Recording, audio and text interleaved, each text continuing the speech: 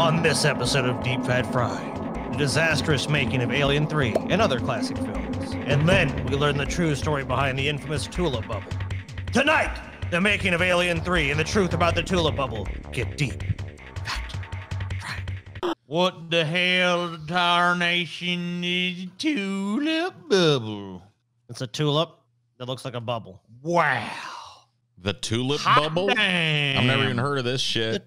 Tulip Bubble. Hot damn, boy. This is some fresh ass, new ass shit to me. You've never heard of the Tulip Bubble? No. I'll be learning tonight. I have, however, heard about the disastrous making of the film we're going to talk about here in a second. Yeah, I figured you had, Paul. We've all talked about this, and I was like, you know what? I want to just go take a deeper dive and kind of find out what happened with the making of Alien 3, David Fincher's directorial debut. It sucks too because Alien and Aliens, both super sweet. Here's David Fincher with a xenomorph. I think they're about to kiss. That's the impression I get. It looks beautiful. It looks like they love one another and they want to hug and marry one another forever. I know. And make little Next babies. thing you know, people be marrying xenomorphs. You let the gays marry. Where There's a does little it background end? here. Where does it end? Like Aliens, Alien 3 took a long time to gestate. Get it? Although the previous film had been a huge success, director James Cameron had moved on to other projects, and writer-producer duo David Giller and Walter Hill, who had been with the series from the beginning, were wary of making another installment. Probably Of rightly course, so. The studio, being the studio, it was like, come on, guys. Like, this is a moneymaker. Let's get another one. So work eventually began on developing a story and setting, but the project was troubled from the outset, even before Fincher came on board. Got a little clip we're going to play here. So this So we're is talking about 21, 29 here, yeah. Pictures, I just shave all their heads, put barcodes on there, you know. He's just saying David Fincher came up with this concept Different for the take, film. but would allow us to, you know, was within the realm of, it was a spin-off of Vincent's original idea. And he's talking about one of the writers, Vincent Ward. Dude, dude does not sound confident in the idea. He's just like, yeah, and David Fincher made us do it, and it was Fincher's idea. I didn't personally. Yeah. It really wasn't my idea, but it was like, a spin-off of an idea that some other guy had, Yeah, started out with Vincent with this script, and because of the old creative difference, problem, and then he was gone. So they had all this money that they had already spent on, making pay-or-play deals with actors and so on, plus building all these sets. And Norman builds the world. And I mean, he was like...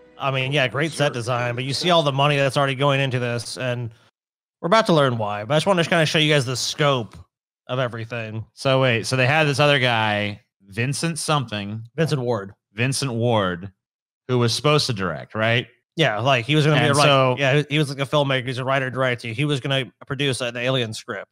Right. And they were so far along in production, they'd already built like giant sets and invested tons It was made of at a money. place called Pinewood Studios. And they had invested at this point about $7 million.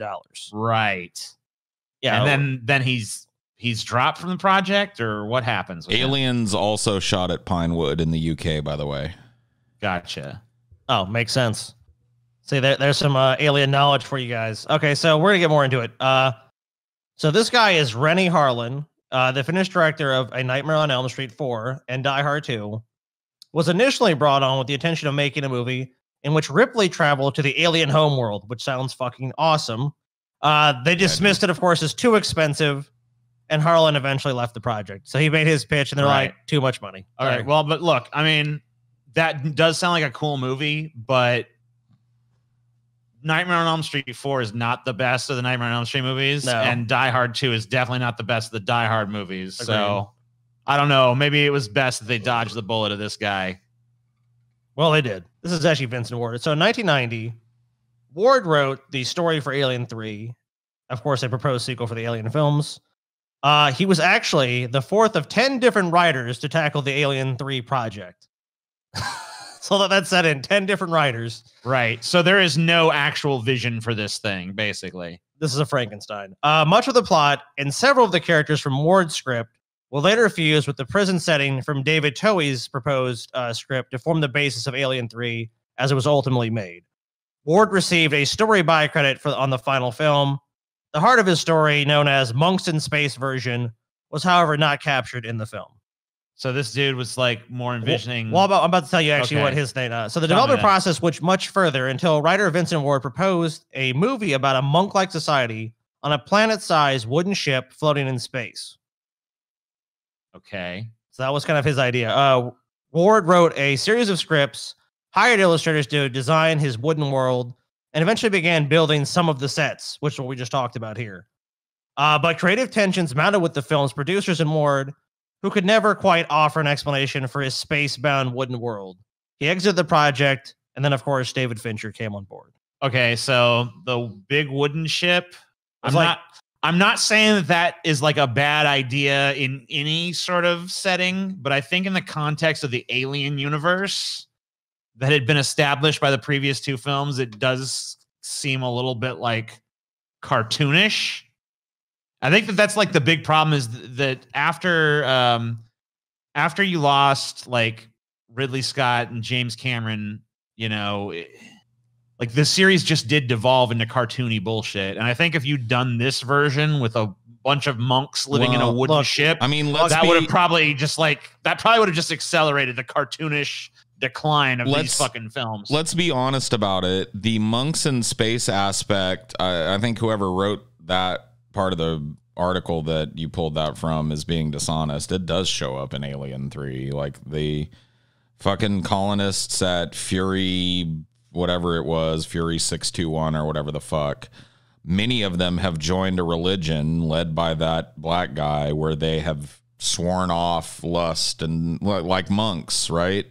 And the appearance of Ripley throws that whole monastic order into disarray because now all of a sudden they're monks faced in with space. Well, they're on the planet. Well, I would say thematically that was taken, but he had a vision of like a ship. It was like a planet ship in space. It sounds like cool a wooden on ship one full of end, outright like monks. We're talking about like a prison planet that maybe has some like elements of that monastic does a order wooden ship from the in space script. sound cool? Like, what is a wooden ship in space? Like, how do you do that? You know, I don't know. Well, I think that was kind of what it sounds like where this went with the project, though. It sounds like people asking that question is what eventually drove him to leave this project. Which is ridiculous because like they kept it. Like once again, his fingerprint is on this movie. I disagree. Like the monastic, the monks, no, it is not in space. Like, but like extra planetary future monk thing definitely got lifted, right? Well, he did. He did get a story credit. He got a story by credit. David Towey, actually the guy who did the Riddick movies, he was credited as one of the writers. And then Fincher kind of just came in with the studio and just like created this monster of a movie. Is essentially what happened. Like I think if David Fincher had been hired directly to do this movie with a script, it probably would have been a pretty decent Aliens. Another thing that I've found in my research was that James Cameron and Ridley were both kind of offered the director's chair for this film. Yes, that is true. Both declined. Ridley Scott was too busy. Yeah. Well, Jim Cameron was too busy. Ridley's vision for the franchise was later to be expressed in Prometheus and Covenant. And it was those nascent ideas were deemed by the studio to be too expensive at the time for what they had envisioned the budget of this film to be. I'm not at all surprised. Yeah, because I mean they totally balked on the alien world thing, which is kind of what Ridley was definitely hinting at with Prometheus. Like we thought, like okay, we're actually gonna get that version where they go like, where is there a xenomorph home world? But of course, when it's kind of a different direction. Went the David direction, the Peter O'Toole ripoff. Wait a minute. You're not Walter. You're David. Dun, dun, dun. It's like, okay. I've known for a fucking long time that Alien 3 was beleaguered by this kind of jockeying and Hollywood bullshit, right? That was actually a news story at the time, kind of making excuses for why this movie wasn't doing as well as its predecessor and blah, blah, blah, blah, blah. So that I got that scuttlebutt when this movie was new. It was very loud that this movie was beleaguered by these types of problems that Scotty's going to cover here tonight. But I think that despite those challenges, the movie manages to be a competent alien film. Because if for no other reason, number one, the fucking visual design harkens back to Ridley Scott's original, which you can't fucking argue. It's a little bit of a knockoff Ridley Scott, but that real tight, cramped, old, dusty kind of tramp freighter in space thing that they had going on is brought back in this film, which is good. It's a departure from the bigger, more bombastic action film and kind of a return back to the smaller, more desperate story of the first film. Sure. Yeah, they're basically in a prison. Yeah. Right. And it throws Ellen Ripley, who at this point in my mind is a feminist icon after Alien and especially Aliens, into a really uncomfortable situation sexually. She's in a situation where she could be easily overpowered by the people that are in this prison and whatever done to her, right? And so she isn't in that position of command anymore that she's usually used to in situations that go awry. So she has to earn the trust of these men, right? And you know, Paul, there's actually someone very famous that agrees with you, but he has another take I don't think you'd agree with. You know who Charles Dance is? Tywin Lannister. The love interest in Aliens 3. Or Alien 3. Yes. He actually said he basically agrees with your assessment, but also shits on Aliens. So I don't think you'd agree with that. He's like, he thought Aliens was too over the top, and this was kind of a more of a return to form. He's like, so actually, he's actually an ardent defender of the movie, but I don't think you'd agree with his Aliens take. I don't. On the face of it, but it's interesting to know that I'm not alone out there. No, so actually, yeah, someone that was in it. I mean, like, and I'll tell you what, that is saying something about it. And he actually had glowing things to say about David Fincher too. He's like, he kind of was like, well, this guy is like, he basically told like, this is a first time director. Like, okay, this guy's gonna be, you know, whatever. But it's like David Fincher was super prepared. Like, he took this so seriously. Yeah, I think this story here kind of exemplifies that. Yep. I'll never forget David's complete devotion to The Color of Blood. Producer Urza Swerdlow says in Wreckage and Rage, which is one of the documentaries we're actually just taking a look at. Set footage shows Fincher musing about shooting 1,000 takes on an exploding head, insisting to an obviously skeptical Swerdlow that they could only shoot under certain sky and weather conditions. Swerdlow describes Fincher as openly contemptuous of studio oversight and says the studio responded by trying to, quote, break him. I must break you. I must break you, Fincher. The conflicts between Fincher and the studio were exacerbated by a rush schedule, of course. Well, that always helps productions. Ward's wooden monastery planet idea was scrapped in favor of a prison planet concept, but the script wasn't complete. Oops. Well, that's kind of difficult. Meanwhile, construction of the film's huge sets had already begun. We saw that a minute ago. So a lot of the sets for Aliens, or Alien 3, excuse me, I keep fucking butchering the name, actually had to be repurposed. Like, because they spent $7 million building sets for this wooden ship planet thing, and it's like, oh wait, we can't use that. But David Fincher was very capable, so he was actually able to repurpose a lot of these sets and make it work, surprisingly. Let's see the next one. And the movie's updated alien design hadn't been finalized, so of course they didn't have a final alien design, which meant the creature builders were trying to catch up too. And if actually you keep watching that, they talk about that. In the summer they kind of paused production. They're working on like, why did these producers get balls deep on this alien picture before they even had basic shit fucking? Because their studio, they want it out. They don't care what they got. Oh man, we gotta get some fucking alien movie out there. Build a set. Ah, we don't like the concept. Oh shit, get a new guy.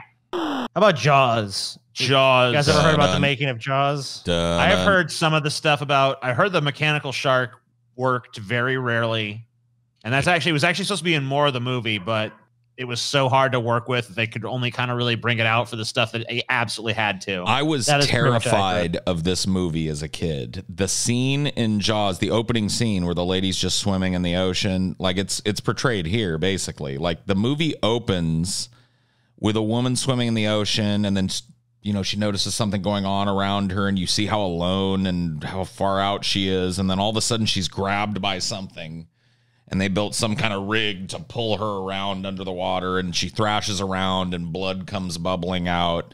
and, you know, tagline or fucking movie title card. You know what I mean? It's just like that scene scared the fuck out of me as a kid. I remember being deathly afraid of watching that movie. Just because of that opening scene when I was a kid. And then once I got over it and watched the actual movie, nothing in the movie is actually anywhere near as scary as that opening scene. You know what I mean? It's kind of sad. Well, that's the thing that kind of like, but it hooks you. They hammer you with that. I mean, like, it starts off more like, oh my God, this creature, but it goes way more into being like a fucking character study with these like dudes out at the sea and stuff, which is a great movie. But it is a great movie. I didn't mean to disparage the film, but I'm just saying. Yeah, as a horror movie, I don't think it ever fucking offers a scare like it does in that opening scene. You're totally right. I mean, I think seeing that with the advent of CGI and seeing they can basically make whatever monster, whatever person, I think we see why that Spielberg will ultimately win that direction, probably more so than just the over the top, let the shark kill you. But it's still definitely cool. Ah, yes, tulips. So you see here, this is tulip price index from 1636 to 1637. So it's about the Dutch tulip bubble. So its peak was in 1637, and this is we're actually going to find out a little bit more about this because I've heard about this for years. This extraordinary tulip bubble that is like kind of like an example of like, look, anything can be a bubble. Anything, any commodity or anything that has any value. In a capitalistic system. Well, in a capitalistic system, this can occur. So according to Charles Mackay's famous book, Extraordinarily Popular Delusions and the Madness of Crowds, the following amount was paid for a single tulip root. 2 lasts of wheat, 4 lasts of rye, 4 fat oxen, 8 fat swine, 12 fat sheep, 2 hogsheads of wine, 4 tons of beer, 2 tons of butter, 1,000 pounds of cheese, a complete bed, a suit of clothes, and a silver drinking cup. You're talking about for a fucking tulip root? For the root of a tulip, Paul! You gotta be kidding me, bro. I am not kidding you, sir. By 1636, any tulip, even bulbs recently considered garbage, could be sold off, often for hundreds of guilders, which is, I guess, their fake money. A futures market existed for bulbs, and tulip traders could be found conducting their business in hundreds of Dutch taverns. Tulip mania reached its peak during the winter of 1636 to 1637, when some bulbs were changing hands 10 times a day. The zenith came early that winter at an auction to benefit 7 orphans whose only asset was 70 fine tulip bulbs left by their father. One, a rare Violetten Admiral van Ickenhuisen bulb, that's a fucking mouthful name for a bulb, was about to be split in 2 and sold for 5,200 guilders. The all-time record. All told, the flowers brought in nearly 53,000 guilders. Damn, that's a lot of fucking guilders, bro. I don't know what a guilder, what that's in real money, but it sounds like a lot of fucking money. Probably be hard to even figure out an exchange rate after all this time. But if guys, what goes up must come down. Soon after, the tulip market crashed utterly and spectacular. Oh no. It began in Haarlem at a routine bulb auction when, for the first time, the greater fool refused to show up and pay. So they're like, this tulip now goes for this exorbitant price. Within days, the panic spread across the country. Despite the efforts of traders to prop up demand, the market for tulips evaporated.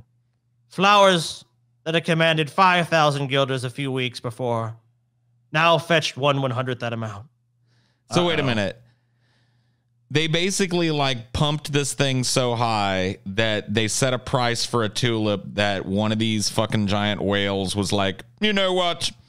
A herd of oxen, 28,000 barrels of cheese, 29 billion guilders, my wife's pussy for a week, my firstborn son, and everything that I earn seems a bit steep. I think I shall pass on purchasing this orchid. And then everybody was like, oh, nobody cares about the fucking tulip no more.